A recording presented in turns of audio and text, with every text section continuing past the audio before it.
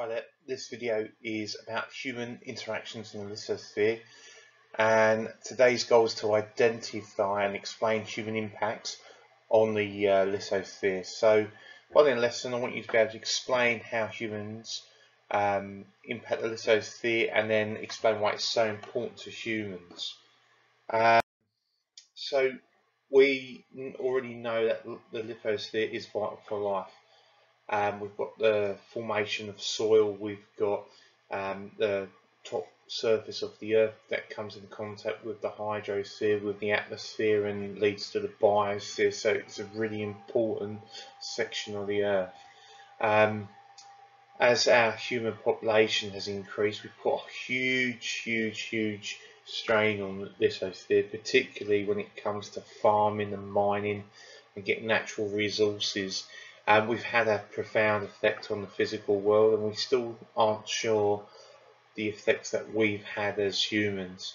The worst case scenario is land degradation. I've got a picture of you to show later on what it is, but basically it's the way we are farming the land, because it's now very much commercial farming where we have to make lots and lots of food out of a small area of land, using as many shortcuts as possible, and as a result we've had what's called land degradation, where the land can't be used anymore. The soil that was once there is not rich in any nutrients, it's dried up, it's very tricky to use as suitable farmland. So as a result we have what's called land degradation. That's going to be one of the biggest impacts on the lithosphere, and one of the biggest things we're going to have to really work hard with human population increasing to about 10 billion in the next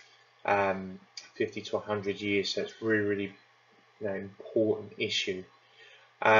What's needed to reduce these impacts? Well, more and better management strategies to encourage a healthy lithosphere. So reducing the number of people from the start. I know it sounds easier said than done, but we do really need to make sure that we're using food from a sustainable source.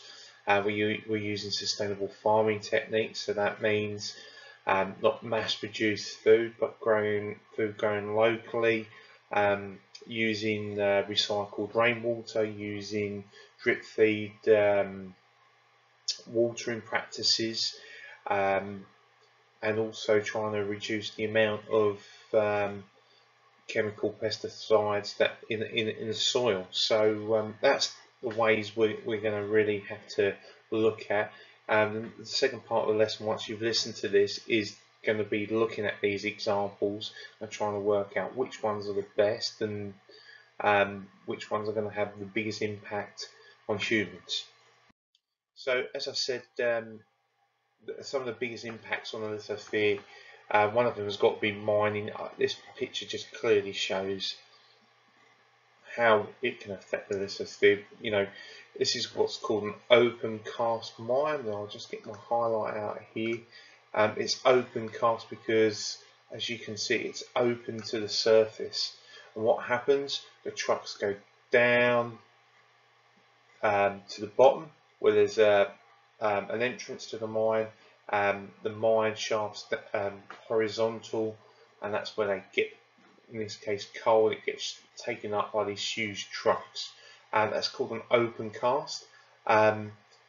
We do have cast mining, which is where you just dig down, and normally you'll see the big lift elevators that take people up and down. You can see the layers of rock, and that's what's actually mined.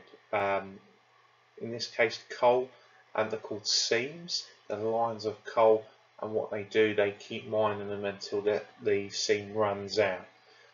These mines, you can see there's a lot of sort of dust in the atmosphere, noise pollution, but it's more than that. It's we're not entirely sure what impact those lines of rock have in terms of like the hydrosphere, the biosphere, and once that's removed, it has knock-on effects with environments elsewhere. The rocks act as a they take out all the badness out of water. It's a filtration system. Once we get rid of that, then it does lead to major changes in the water table, which we can't repair. What mining companies will do, once the mine has run out, it's not profitable anymore, they will fill this back in and build on the top. And many places in Australia as well as around the world that are built on top of old mines. So it's not to say that they leave the mine like this, but we're unsure about the impacts it does have in the biggest area. The new bit of mining, fracking, this is the one that's really going to have lots of impacts on the lithosphere. Basically, fracking is when we get gas from underneath our feet.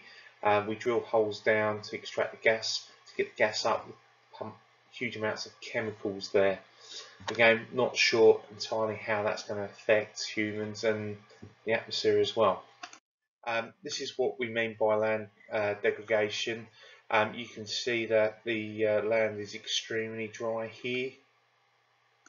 Why is that? Well, it's exposed to the sun, little vegetation cover, sun's beating down on this area all day, so it's killing, drying out the soil. If the soil's not fertile, it's pretty hard to grow crops. What doesn't help with these cows, the horses, they're not native to Australia, so they do damage the grass. Hundreds, if not thousands, of cows in one area causes soil erosion. You can see that in the air. The soil's drying out, it's kicked up, and because it's now turning into sand, the wind blows it away. That's soil erosion. Land degradation is making sure that the soils become useless. If the soils become useless, we can't use them, then the soil turns to sand. One of the biggest problems in Australia, because we have such a big large area of deserts that require lots of management, and we've introduced species of animals that aren't native to the area, so that's why land degradation is really, really important. Australian farming, massive amounts of money to the economy, and if we lose that, it's going to be a huge impact. Okay, so that's the end of the video on human impacts on the lithosphere. Take note, we're going to watch some examples of how we can manage the lithosphere, but I hope that gives you an understanding of how humans are impacting the lithosphere. Okay, thanks.